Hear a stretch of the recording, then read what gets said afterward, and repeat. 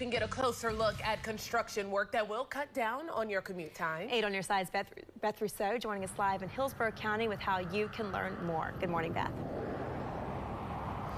Hey, Avery and Deanne. So work is already underway out here. It has actually been for a while. You can take a look and see some of the construction equipment behind me. What crews are doing is creating a diverging diamond interchange, and that's a traffic pattern that they just put in place up in Pasco County at I-75 and State Road 56.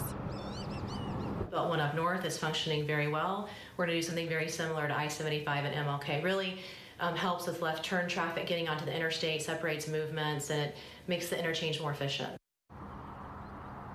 So in video from Eagle 8, you get a bird's eye view of the project that's happening here at I-75 and MLK Jr. Boulevard. What crews are doing is they're going to be modifying the ramps to I-75 and then redoing and reconfiguring the interchange from MLK Jr. Boulevard all the way to I-4.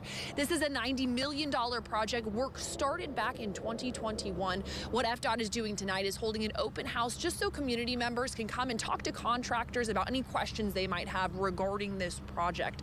Again, they're creating that diverging diamond interchange with the goal of easing congestion in this area and really just making the whole interchange safer overall. Now back out here live, we do have that equipment. Again, they're hoping that all of this will be done by 2025, so hang tight while they do this work. It does mean some road closures in the area while this is underway.